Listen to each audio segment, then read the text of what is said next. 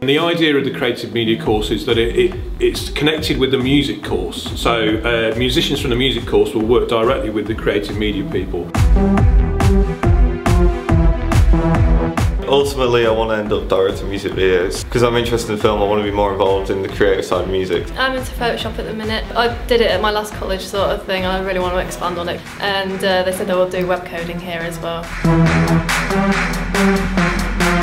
You've got the freedom to be yourself, you've got the freedom to be your own artist or director or whatever you want to be.